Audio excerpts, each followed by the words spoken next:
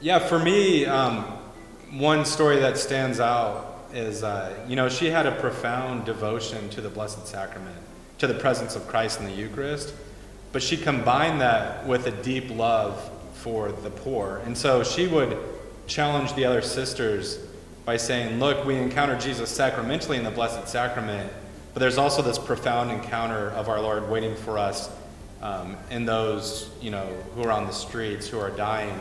And so there's actually accounts of her like embracing particular individuals at Mass. And those two parts of her life were never divorced. Her love for Christ in the liturgy and her concrete care for the poor. Yeah, and for me, she can stem and go so many ways. She famously, gave a Nobel Prize speech. She spoke in the face of, the United States president at the time, and said things that that standing president would not have appreciated. And she's this diminutive woman who, in the context of speaking to world leaders, it's not that she didn't have a filter, it's that she was not worried about, as we'd say in Oklahoma, greasing the pig. She just let people see the pig. Yeah. So she was willing to go up in front of the microphones and say what needed to be said, but also have such care for the poor in Calcutta. I mean, we all know how most people end up with AIDS, but she's not asking these people, why do you have AIDS? Why do you have this? Why are you in this situation? Why are you in the gutter? Why has everyone abandoned you? She just went there and took them from the gutter and was with them until they died. Yeah. And could see the continuum of those actions and everything in between as one simple movement of obedience to Christ. And so I think it makes a lot of sense, combining what we both said, that she doesn't think these things are unrelated. The willingness, she has a famous story I don't have to go into about receiving the Eucharist on the tongue, but the same reason that she thinks it's important to receive the Eucharist on the tongue to be fed by Christ is the same way that she feels like she should receive whomever he brought into her life, into her arms. That what seems like being passive was actually this strength and activity that could move the entire world. Yeah. And that the same thing that the cross, which in one way is the ultimate sign of death and defeat, through the providence of God is the ultimate sign of victory and power. Yeah. And her willingness to not break asunder any of those things was precisely the source of that strength, that victory. It's maybe a little lesser known, but she also had a great sense of humor. I was hearing a priest speak once of meeting Mother Teresa, and the nervousness that he felt when he was going to meet her. He wanted to say the right thing, and he was curious about what she would say to him. So he was in the chapel where the sisters, where they would go to Mass there in Calcutta, and he saw Mother Teresa approaching him, and he was, he had that anxiety. And I guess she came up to him and whispered in his ear, "Father, you're in my seat." And so she had this real, in the midst of facing a lot of great suffering and just stark poverty, she maintained a real strong sense of humor. The best one that I heard, I think he's told it in public, so I think it should be fine, but Archbishop Jacobs of our sister Archdiocese in Dubuque, he was the bishop of Wichita, and so he famously would tell this story when I was there too. He was I think he was in Calcutta, but wherever he was with missionaries of charity, and Mother Teresa was there, and she asked him to preach either a Mass or just a reflection, I forget which it was, so he's all geared up, and he's really excited to go, and he starts preaching to the sisters, and he notices in the back that Mother Teresa's leaning against the wall taking a nap. Because she's tired. She does a lot. And so he said that, even taking a nap, Mother Teresa was able to teach him about the importance of humility. Yeah.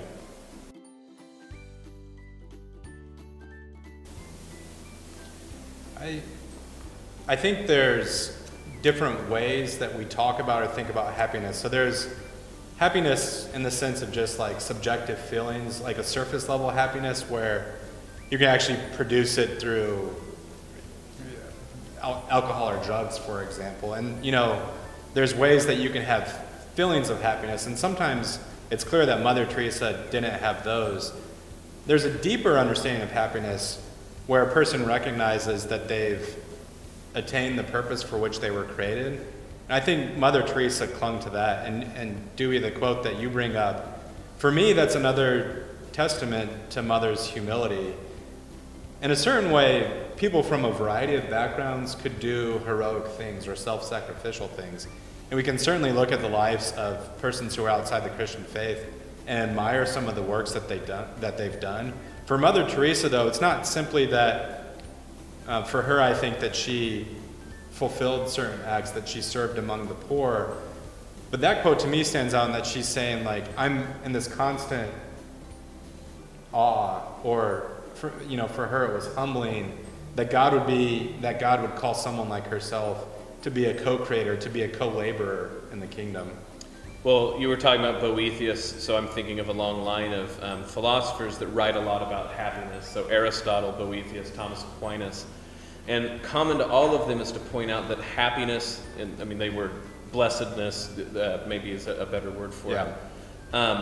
That what makes that possible is, like you said, being who we truly are and disassociating that from things that happiness simply can't be. So for instance, wealth can't make us happy because wealth is not done for itself. Wealth is only used to get other things. Honor or fame can't make us happy because it depends on others. Pleasure, which I think, the word happiness in English denotes both pleasure, but then also this deeper sense we're talking about. But pleasure can't ultimately make us happy because of how fleeting it is. So if you want to talk about the fact that the feeling of pleasurable happiness eluded Mother Teresa, I think that's actually absolutely true. And I think we need to be honest about that. If you dealt with the Calcutta slums your entire life and were, cheerful, like in a cartoony way, you're a psychopath. Like you have really profound problems if you're just like yippee-skippy about stuff after seeing that. But she was talking about something different, and it was much more in line, Aristotle, Boethius, Thomas Aquinas. Jesus.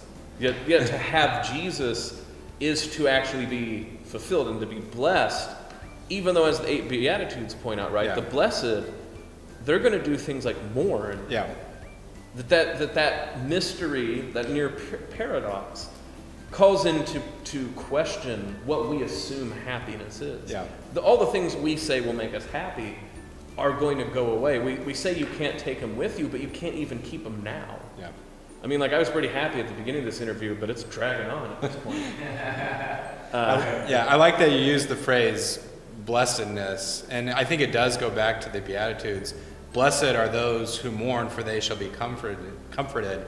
There's a way where those who laugh and are partying and are living it up, as Jesus said, they've sort of received their reward. Like their reward is immediate. But those who hunger and thirst for righteousness, there's an expectation for something even greater. So ministering in the slums of Calcutta, to everything there's its time. And I think Mother Teresa properly had a certain kind of grief in the face of the human circumstances that had created that poverty. And yet she was grounded in a deeper blessedness. And of course, we use the phrase, when a saint dies, that they went to their reward. I think you could certainly say that in the case of Mother Teresa, that we ask for her intercession, that we might have the same kind of faithfulness that she showed while she was present among us. Well, and the final thing I'd say about that is there's a way in which if you're getting a fix off of religion, like prayer makes you feel, that sort of sentiment or pleasure, it's just as bad as any other thing that's going to leave you high for a little bit and then go away.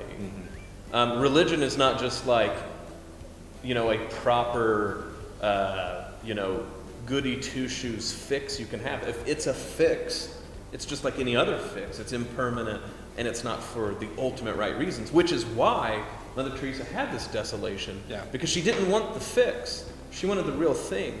And so here's the ultimate paradox that's so beautifully demonstrated in Mother, is that many of us see that degradation in Calcutta and the victims who are suffering, and we would say, why Why, God, why did you put me here? Like, it's too much for me to bear. And Mother Teresa had joy because she said, why, God, why did you find me worthy enough to share in your suffering and minister to you? And that should, like, convict us, because I don't always feel that way. I hardly ever feel that way.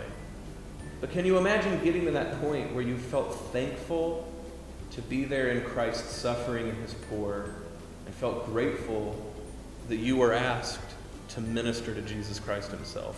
Mm-hmm. And we can say that here in these nice green comfy chairs With air conditioning. But man, what a call and a conviction that in our circumstances of our life to be called to try to imitate that.